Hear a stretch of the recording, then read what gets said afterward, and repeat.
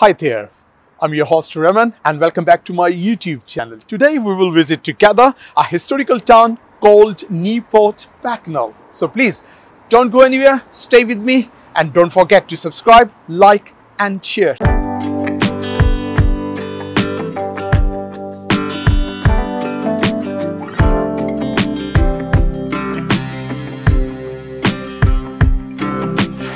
Yes, I'm talking about Newport Pagnell. This town was first mentioned in the Domesday Book of 1086.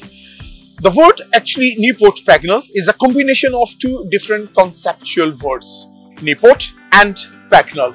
Newport means new market town and Pagnell came later when the manor of this town has passed into the hands of family called Pagnell. Then it became Newport Pagnell.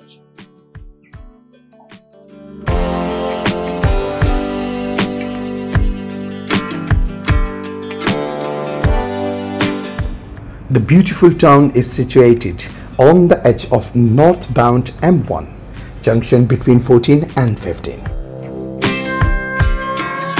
And for over 1,000 years old history, the town has a well combination of old and modern beautiful buildings.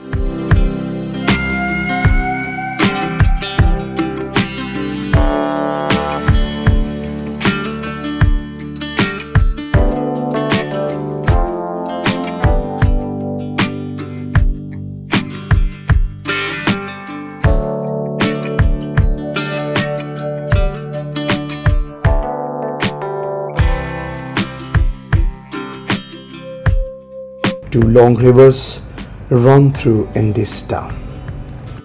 There are two rivers in Newport Pagnell. One is the Great Ouse and one is the Ousel come Lovett. And the Great Ouse is a Celtic name meaning slow moving. Well, the River Great Ouse is the fourth longest river in England. It starts in Northamptonshire, runs all the way to the Wash in East Anglia, north of East Anglia.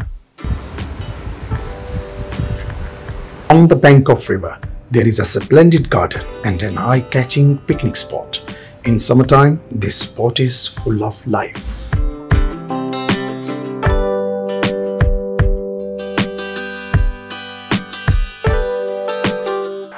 Nowadays, we can enter in this town free of cost. But there was the time when people have to pay to enter in this town. And the spot called Toll House, and it is situated on the North Bridge.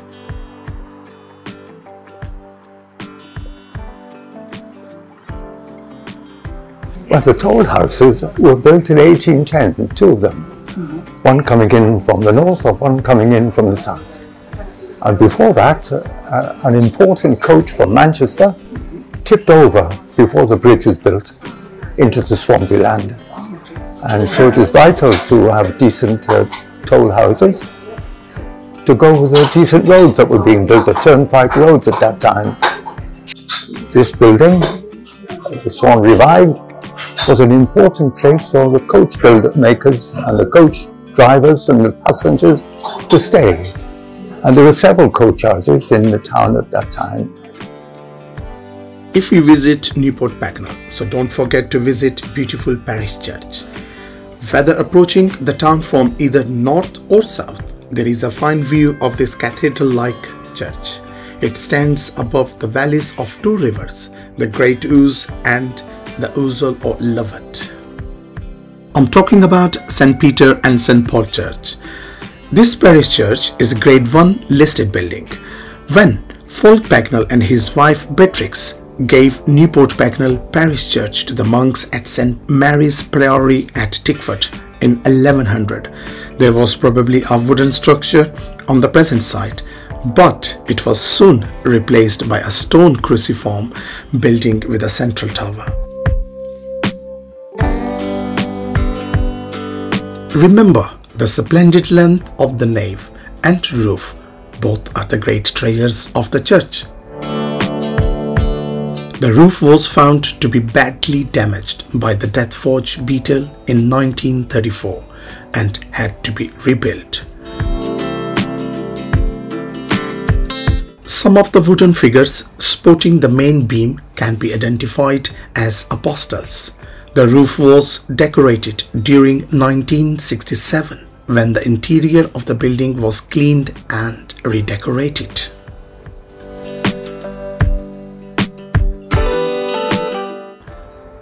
After visiting the church, we went to see the oldest iron bridge in Britain, which is still in use for modern traffic.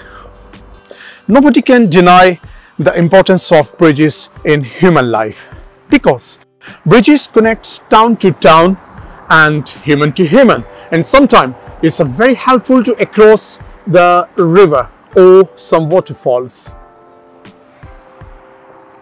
Tickford Bridge was built in 1810 on St. John Street over the great river Ouse. It is one of the oldest last iron bridge in Britain that still carries main road traffic. It is believed to be the oldest iron bridge in the world that is still in constant use and in its original form. If we walk furthermore on the same street towards town, then you can find a splendid building on your left hand side made as a hospital for poor people. After the invasion by the Normans, they built a hospital for poor people. It was called St. John the Evangelist and St. John the Baptist Hospital, and it provided shelter, warmth and a home for poor people who might otherwise not have had anywhere to live. It was rebuilt a couple of times, especially by Queen Anne, who was James I's wife. After a couple of yards from the hospital, there is another eye-catching spot is called an arcade on the same street. An arcade of shops was built on the site of the town's only cinema, 1912 to 1983, named the Old Electra Cinema, which was opened by the Salmons Coachworks for its employees.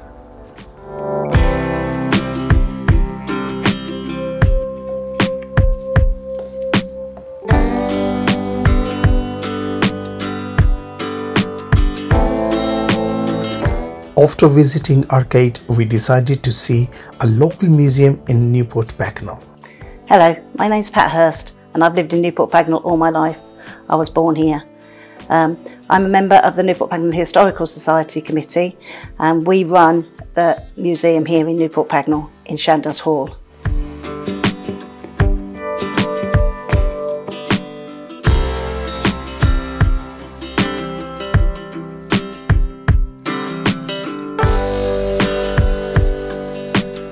One of the interesting things is lace making in Newport Pagnell. This started obviously in Victorian times and was a cottage industry in that people did it in their own homes mostly, although there were lace schools. Lace making is traditional all around the country and each area has its own different lace. Lace experts could tell you whether a piece of lace was made in Bedfordshire or Buckinghamshire or any other counties in England. Even the bobbins, which are the needles to do the lace making, are indigenous to different areas of the country.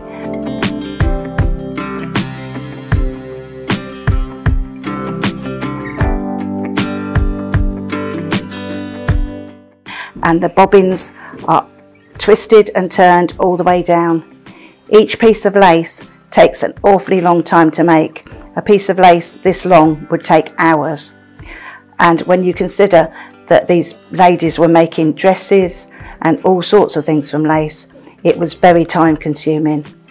Lace making was main source of income for the residents of Newport Pagnell. However, there was a dark side of this business, as historian told. In the 1700s, Flemish lace makers came here and the town became one of the finest lace-making towns with Olney and Buckingham in the country. The trouble was, lace makers, they must have had very nimble fingers to do their job. They were exploited by their managers. The managers made great profits, and the lace makers, a lot of girls, 20 girls worked at a workhouse in Pag's Court off Silver Street. They worked long hours in poor light and were thoroughly exploited. A sign above the door which says, any who would not work, neither should ye eat. I think it's a script from Ecclesiastes. But in the 1870s, that was a long time later, the Education Act was introduced, and that stopped rich people exploiting girls. As I said, there were 20 girls working in this particular workhouse, lace-making workhouse, while the people who employed them were very rich and lived in really nice houses, not far away from where the girls worked. A person cannot live forever on the planet, but their deeds can be remembered forever.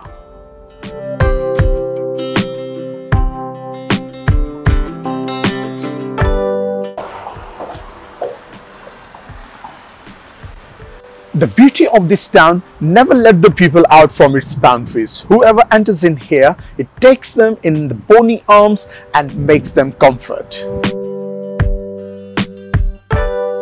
I just love Newport Pagnell. 50 years ago, we came to live here. I thought, I'll give it 5 years. I'm still here 50 years later. Why do we like it? The people, the community. What an interesting place Newport Pagnell is to live. I think it's a privilege to be here, personally. If I take Adam's journey from heaven to earth, then I would to say he was alighted from high heaven to pour the cascade of love and peace. So we are the ambassador of peace and love.